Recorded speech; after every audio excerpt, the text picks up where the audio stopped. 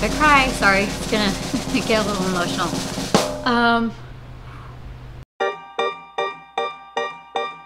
For those that don't know, Long Beach, it's a city of 500,000 people, literally between LA to the north and Orange County to the south. It was restoration. People loved them.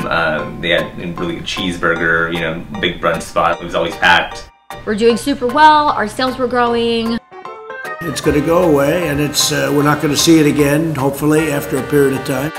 Nearly a third of California's restaurants have permanently closed. The city of Long Beach and Los Angeles just gone overboard. I was either going to close because I ran out of money like that, or I could be shut down by the city that way. So I'm like, well, why not try? She just decided to say, fuck it, I'm going to do this. They wanted her to close. I had a duty to take care of things, so I did. Citation, citation, citation. She had a fan club.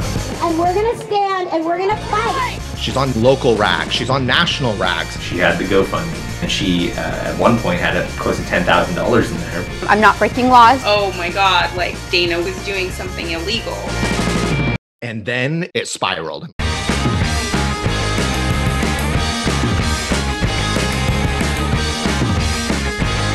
With Dana, damn.